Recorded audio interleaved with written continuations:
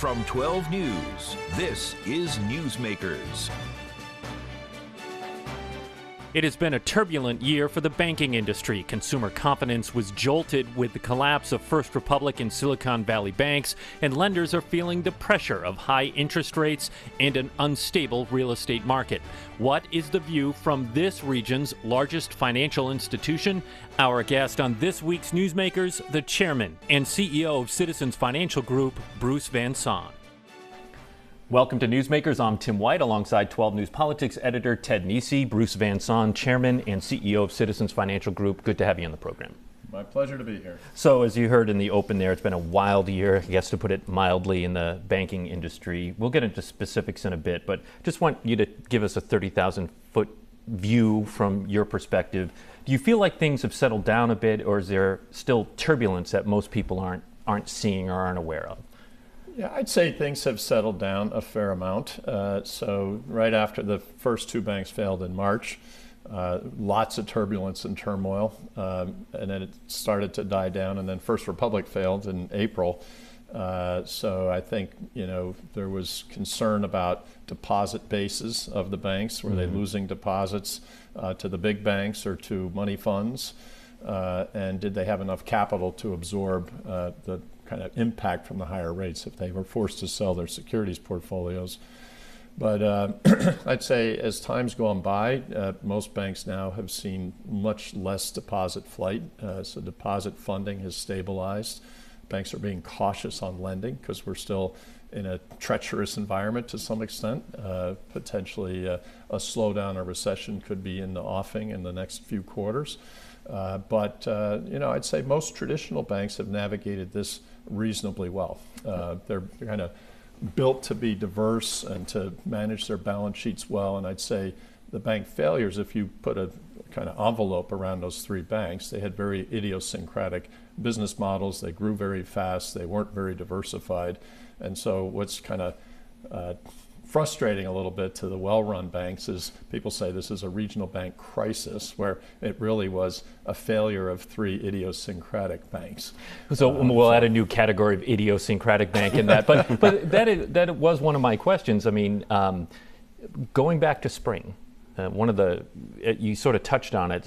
Many banks, regional mid-sized banks, saw depositors pull their money out and maybe go to a larger bank like a J.P. Morgan Chase or something like that. What did you see at Citizens? Did you see people pulling out, moving on, or was it sort of? The good news is that we're seen as a reasonably safe bank. So we have one of the stronger capital ratios among the regional banks. We have 68% of our deposits come from consumers, and that's more stable funding than wholesale and commercial funding. So we actually saw a fair amount of ins and outs in the initial phase. So some people were moving to diversify away from us, but other people were diversifying back into us. So for the month of March, our deposits were pretty stable. But then in the second quarter, we've actually seen deposits increase. So we feel pretty good about where we sit at this point in terms of maintaining a very solid liquidity and funding position. People who know Citizens in this region think of Citizens Bank, the green sign, but you also have Citizens Access, the online bank, which offers aggressive interest rates. They have a 4.5% right now, which is one of the higher rates, I think, in the country right now. Did you have to, or did you decide strategically you wanted to offer a very aggressive rate online to, further, I guess, stabilize your deposit base? Because we know there's a lot of, I think they call it sometimes hot money, where people who move their money around their savings to get the best rates they can online? Well, it's interesting, Ted. We had launched this maybe 4 years ago. We were one of the first regional banks to actually launch online offering into all 50 states around the country. And we grew that initially to about $6 billion. Then when the pandemic came and the government flooded the market with liquidity, we actually ran it back down to $4 billion. We didn't need as many deposits. We have it now back up to $8 billion. So it's really just, to us, another tool in the toolkit. There's certainly certain investors with bigger balances tend to be more rate conscious, and so we have an offering to make sure those funds either come to Citizens or stay in the house. So I also want to ask you, just before we get off of First Republic and everything, there's a different angle to that for Citizens, which is you actually you put in a bid for First Republic, and you lost out to J.P. Morgan Chase, the biggest bank in the country. I read some grumbling from some folks, I'll say from you, but from others, saying the federal authorities were kind of just letting the rich get richer. J.P. Morgan isn't exactly small and hurting for growth as a bank, and yet they now got even bigger with First Republic. Were you frustrated that the authorities didn't see that as an opportunity to let, whether it was you or one of your regional competitors, get bigger to give a little more competition to the really, really, really big banks? Yeah, well, I'm not really, because the mandate for the FDIC, the Deposit Insurance Fund, is to go with the bid that is the least cost to the industry. People think that this is going to cost the taxpayer money. It actually is self-insured by the banks. We pay deposit insurance, and then when a bank goes down, we have to make up that shortfall and replenish the cost of that. So J.P. Morgan, because of their gargantuan size, can sharpen their pencil a little bit and push the regionals off to the loser circle in that bidding. However, the story doesn't end there. What was interesting is a lot of the folks who worked at First Republic knew who the other competitors were, ourselves, PNC, for example, with J.P. Morgan, and have become free agents when the deal gets signed, and they can decide if they want to work at J.P. Morgan or work someplace else. And we've had 50 of their senior private bankers and a big number of support people decide to come to Citizens. And so we've announced that about a month ago, that we picked up teams in Boston and New York and Florida and 3 teams in California. So it really gives a boost to our wealth business. So while we didn't win the whole bank and the balance sheet, we won a fairly good chunk of the talent. So do you see long term, do you think there will continue to be a place for the large but regional bank like a Citizens versus, it does sometimes feel like things are moving toward we're going to have little credit unions and B of A versus J.P. Morgan Chase fighting it out street by street across the country? I mean, do you think it's sustainable long term to also have strong, big, mid-sized banks? Yeah, I think it is, and I think we need to focus and prioritize where we play, and we need to be excellent in the things that we do. But if you look at how we compete against the mega banks every day, we're going up against JPM and B of A and Wells Fargo and all the big cities that we serve from a consumer and small business standpoint, and from a corporate banking standpoint. We can go toe-to-toe in the middle market and win business against those guys, and they come into our deals. It's not just us going into their deals. So I feel that that is sustainable if we continue to execute well. We'll have to wait and see what some of the new regulatory changes are. That could be more of a burden on banks our size and kind of initiate the desire for more scale. But at this point, I think we're at a great size, $223 billion. So we can actually absorb the kind of higher costs of technology and going digital and et cetera, better than the smaller banks. But we're also able to deliver more value and thought leadership and advice to our customers than a gargantuan institution. So, yeah, because consumers, they're expecting the online banking they might get from a JP Morgan Chase or a B of A, not just from you, but from like their local credit union, right? Which is, and it's expensive to provide, as I understand it. Yeah. So I think that's probably where the bigger burden ends up, is at the smaller end of the spectrum. I think we probably have enough scale to continue to stay competitive.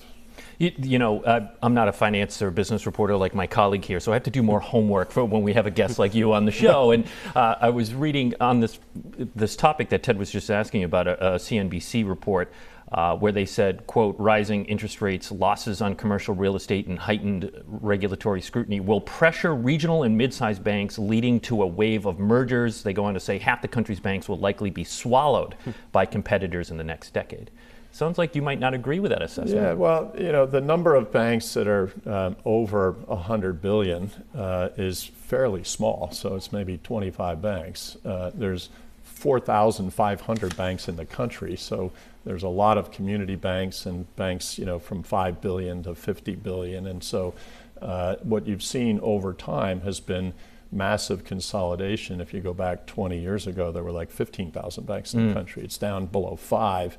So I think is it shrunk that much? Really 15,000 to 5 over a long time. And Citizens is in the teens, right? When you look at the ranking and size of banks. Yeah, we're 12, 13, roughly in size. And so, I think the trend where was that consolidation, it was really more at the smaller end. And so I think that's what you'll continue to see. And whether there's more MOEs in the regional space, we had a big one about 5 years ago, which was BB&T and SunTrust merged. And so they got a lot bigger. They're over $500 billion today. Whether other banks our size decide, to be even more competitive, we should move up into that weight class remains to be seen. People around here know Citizens very well. It's a very strong brand in this region, very strong brand in Boston. It's been an established brand down in Philadelphia. I could not help but notice that Citizens is sponsoring the New York Giants and the New Jersey Devils. Bruce, but New York Marathon too. Well, so it said to me that you're trying to, or Citizens is trying to really increase its footprint in the New York metro area. Is that correct? Well, what was interesting to us at the point of the IPO is that we loved our footprint. Back in 14, right? Yeah, 2014. Yeah. Good homework. But we had a New England franchise and a Mid-Atlantic franchise, and we had kind of a hole in the donut, which was the New York metro region. So if you want to be a strong Northeast bank, you kind of have to figure out how to get into New York.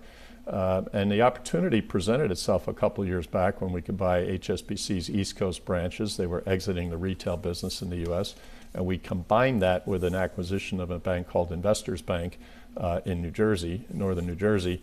That gave us 200 branches in New York Metro, almost 1 million new customers, and an opportunity to really make our mark in New York. So if you can make it there, you can make it anywhere.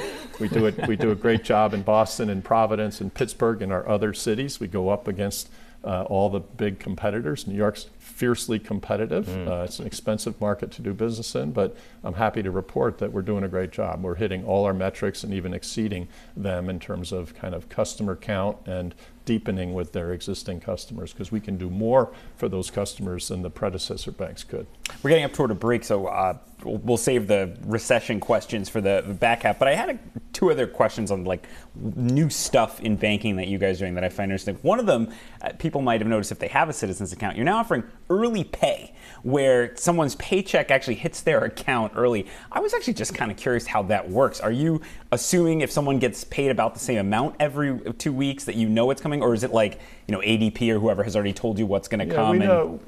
I think this is a real benefit to customers is if they're a regular customer of ours and we know what they're going to get paid on Friday, we can advance the money in effect on Wednesday. So we get them payday a couple days early, and it's a real convenience and a benefit to folks.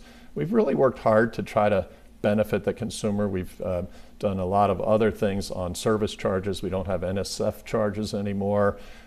We allow something called it's effectively a 24-hour grace period on overdrafts. So if you overdraft your account, as long as you put the money back in your account, you won't incur an overdraft fee. So not looking to kind of nickel and dime like, we caught you with that 12-hour window. So you want to build these strong, long-lasting relationships where you're working for the benefit of your customer. So we've made a lot of those changes, and we've seen our overall customer satisfaction, our net promoter scores. We measure that in J.D. Power. Back in the time of the IPO, I think we were 20 of 23. Today, we cracked the top 10. We're number 8. So we've made a lot of progress there with the improved customer experience, better digital tools, and then also these more customer-friendly policies we put in place. Bruce, we have to go to a break, but before we do, less than a minute. You've been at the helm of Citizens Financial Group now for a decade. 2013, you started there. How much longer do you see yourself at Citizens? I enjoy what I do all the time. I serve at the pleasure of the board, but certainly as we're going through this choppy period, I want to make sure that we land at the other side of the river and everything's going well before I make a determination to retire. All right, Bruce Van Saun, Chairman and CEO of Citizens Financial Group, is our guest. When we come back, Ted mentioned the R word, recession, and we'll look at the housing market. Stay with us. You're watching Newsmakers.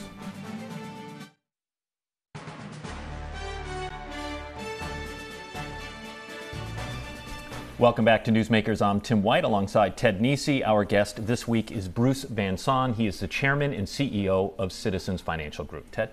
So we alluded to it already. Let's talk about the economy. So many gloomy predictions for over a year now about a recession is coming, recession is coming, recession is coming. But the economy refuses to follow the predictions, and it's shown some residual strength.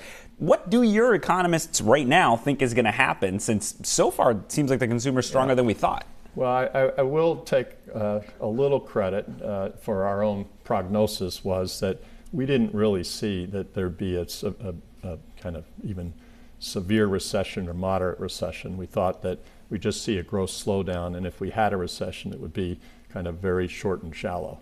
I still think that's the call. Actually, you could argue that given the strength of the labor market, the individual consumer's not stretched, so household balance sheets are in good shape, and most corporates did a nice job of extending their debt maturities during the pandemic and are still cash flowing reasonably well and have figured out how to deal with supply chain shortages, war for talent, inflation, et cetera. So we don't see, other than kind of commercial real estate and the office sector because of return to work trends, we don't see a lot of credit issues building up either. So if you have that backdrop, it's rare that you would see a significant recession. I think my hope is that the Fed kind of, if they go one more time, then they're done, because that could spark. That was my next question. That could change the equation. Right. Are they going to say, well, wait, we wanted the economy to slow more than this. We got to jack up rates even further. It takes a while. Like monetary policy works with a lag. So they're trying to bring inflation down. You're seeing it come down slowly. You're also seeing banks pulling back a little bit and being more cautious. That's almost equivalent to another 1 or 2 hikes. So I think it was smart for the Fed to pause and wait and see and get some more data. I think they're hell-bent on doing one more hike, and then hopefully that's it. We'll see. One of the impacts, of course, on raising the rates is mortgage rates rise, and last check mortgage rates were in the, depending on what institution, it's in the 7% range. Conventional wisdom is that when mortgage rates go up, home prices fall because it's more expensive, but that's not really happening right now, particularly in the Northeast. Why do you think that is? Part of that is just really a supply challenge. So there's fewer homes are being built, so you're seeing less new construction, and there's a myriad of factors for that. But I think the value of homes has continued to stay pretty stable, which is a good thing, since most people, that's their principal asset. It's tougher for the people at the bottom of the ladder who are trying to buy their first homes, because there's limited supply, the prices are high, and the cost of finance is high. So that's resulted in a pretty big slowdown in terms of kind of new purchases, and the mortgage market is kind of quite a bit off where it had been even pre-pandemic. That ultimately, I think, will find an equilibrium when the Fed starts to bring rates down. That should, some of the supply chain issues lessen. But I think we're in for this kind of a housing market for a while, certainly through the balance of this year and well into next year. Well, and especially Citizens Vantage Point as the biggest bank in New England in the Northeast, which is particularly loath to build much more new housing. I mean, I just look out and wonder if we could be in this sort of, barring hopefully any big recession where people don't have any money, I know a lot of people my own age, I'm an older millennial, who still are trying to find the house that they need because there isn't supply coming online, prices remain high, et cetera.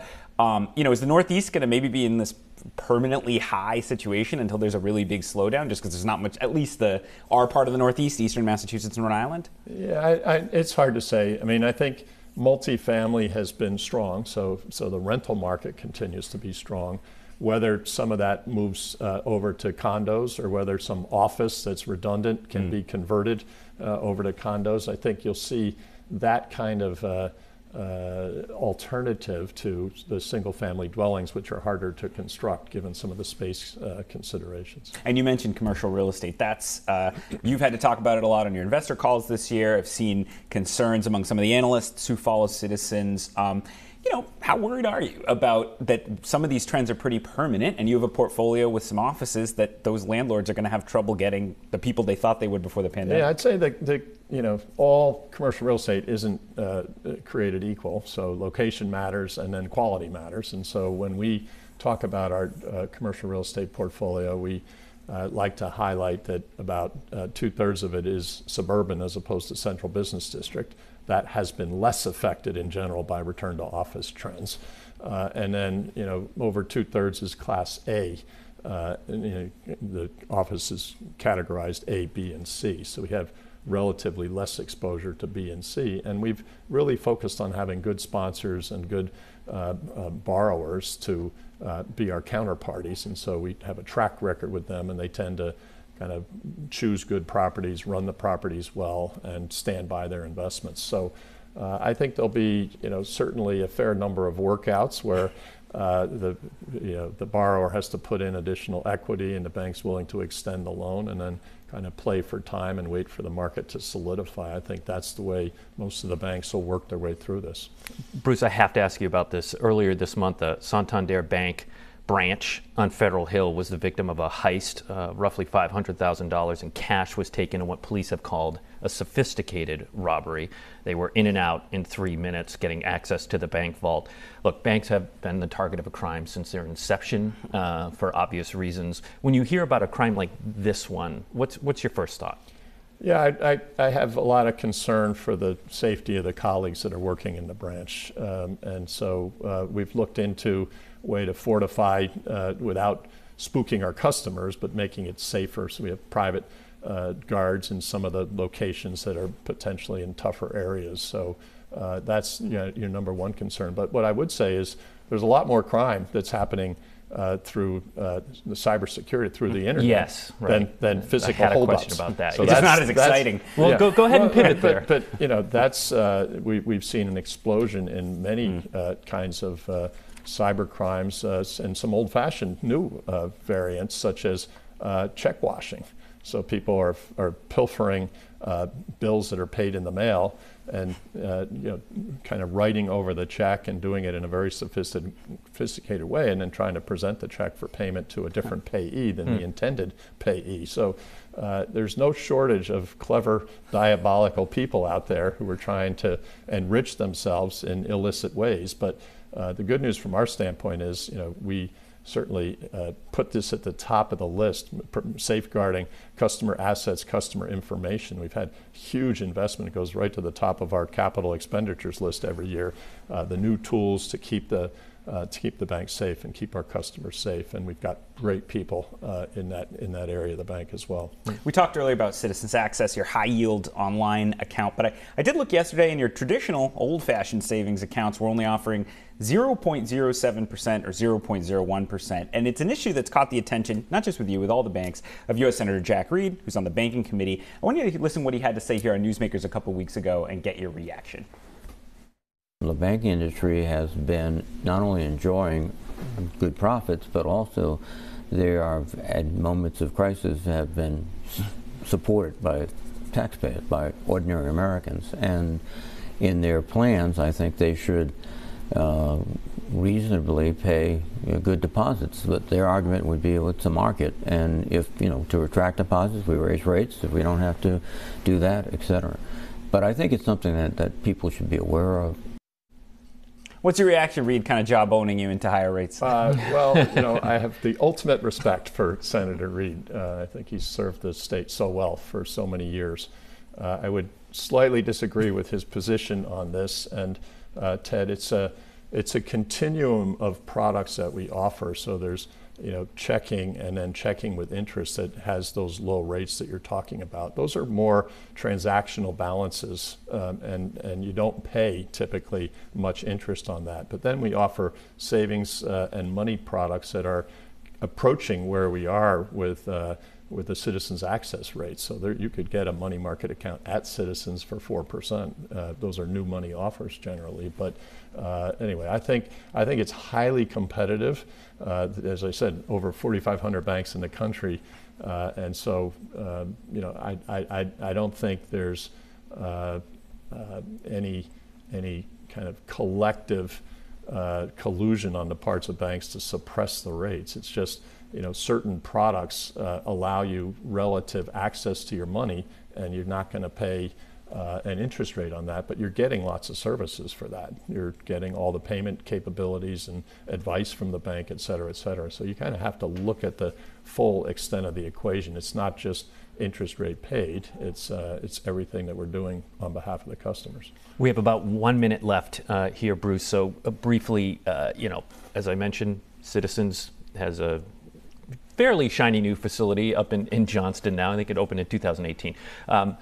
The recession, people work from home. What are you seeing in Johnston? Are people back to work now, or is there still a lot of work from home? Yeah, no, about 30 seconds we're pulling people back in, and most of the folks in Johnston are working on a 3-day minimum hybrid arrangement. So 3 days in, Monday, Tuesday, Thursday, and we're approaching kind of attendance levels where we were in 18 and 19 pre-pandemic. So that's really great to see. I think it really makes a difference if you've got people in and they're collaborating, and we can sustain our culture and mentor young people. And then we have the beautiful sports facilities, which, by the way, Johnston Little League is using and Johnston Football is using. So it's been great. Go check that out. Bruce Van Saun from Citizens, thanks so much. We'll see you next week on Newsmakers.